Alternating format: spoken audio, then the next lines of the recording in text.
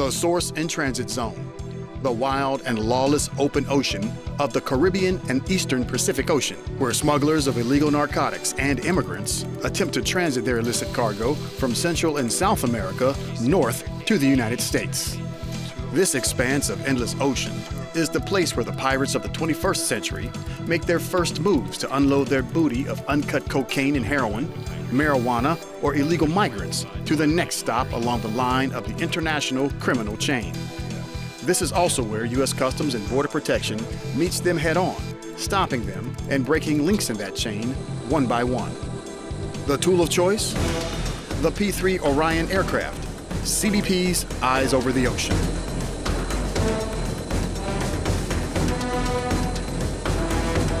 We're in the heart of the hunting ground, per se, of looking for drug runners. This location offers us a great opportunity to be able to go out, prosecute, be able to come back, refuel, go back out if necessary.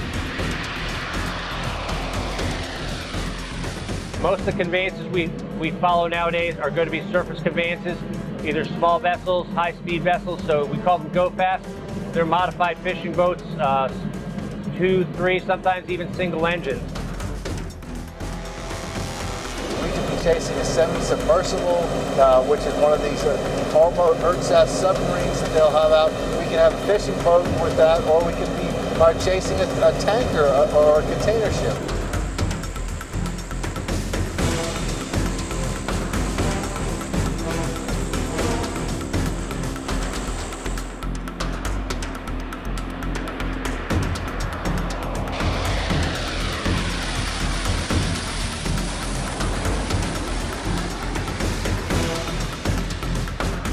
You have to go downrange and try to intercept these loads while they're still large before they're dispersed.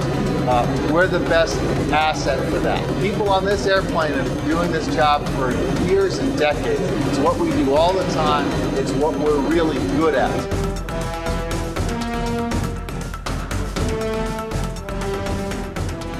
The P-3 aircraft is flown by very experienced CBP pilots.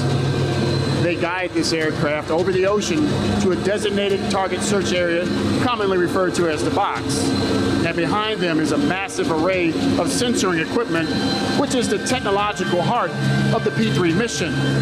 Now, once the aircraft reaches the box, CBP officers and agents who are detection experts use that powerful radar to search for, pinpoint, track, and monitor any suspicious targets that they find in the air and on the ocean.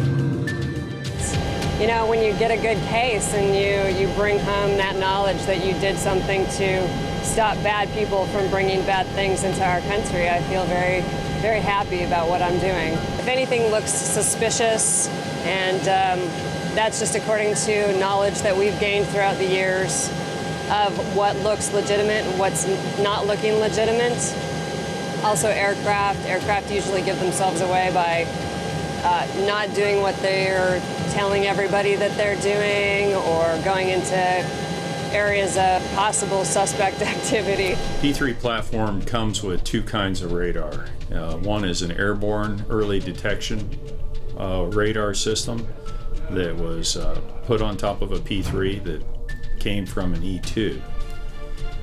The other radar system is a surface search radar primarily that looks for the vessels and vessel traffic that is approaching from the littoral waters of our Central and South American countries.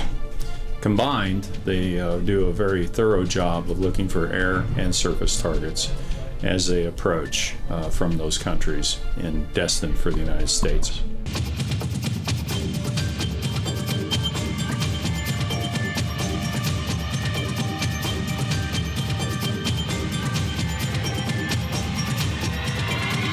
This airplane and its sister ship have the ability to patrol thousands and thousands of miles of open ocean on any given flight. During the 8 hours that we'll operate today, we'll transit well over 1,000 miles and be in both the Caribbean and in the Pacific hunting for narcotics. The farther away from America we can stop these, the more difficult we can make it for the people who want to bring that up here. I think the better the American public is. we're certainly the most capable platform for taking this fight long, well south, long away from our shores. That's the advantage that we bring. U.S. Customs and Border Protection's Air and Marine Operations P3 program. Watching, stopping, and protecting the United States of America 24/7.